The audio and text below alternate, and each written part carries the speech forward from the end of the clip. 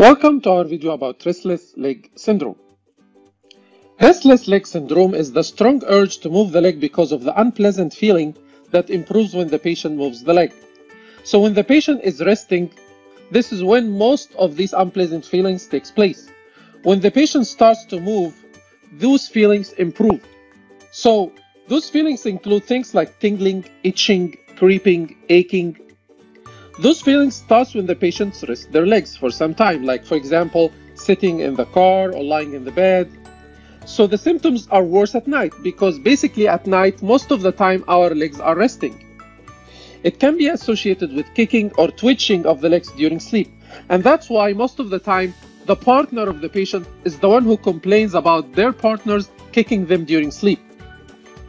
And because of the disturbed sleep, patients usually have daytime sleepiness and depressed mood. Restless leg syndrome can be primary with no known cause or can be secondary to an underlying condition. It may involve abnormalities in either the dopamine or iron physiology, and this point is very important board-wise.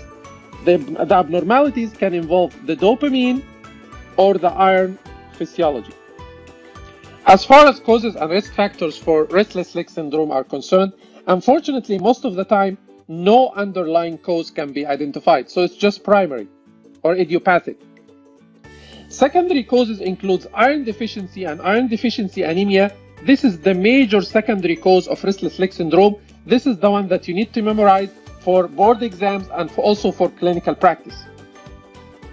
Other secondary causes include things like chronic kidney disease, hemodialysis, diabetes mellitus, thyroid disorders, folate and magnesium deficiency, Parkinson's disease.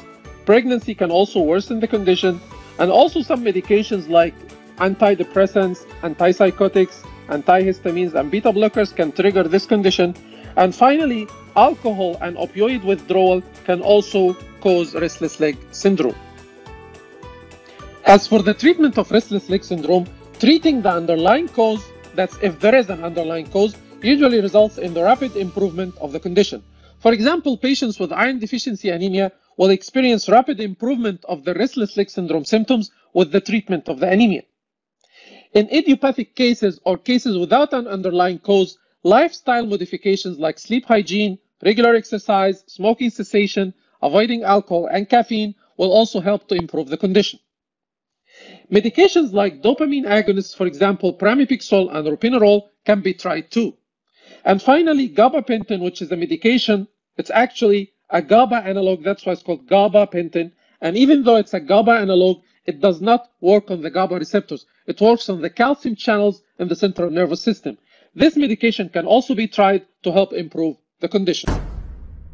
This is the end of the video. Thank you very much for watching. Please don't forget to subscribe to our channel and also check our Facebook page for more exciting information. Thank you again and see you next time.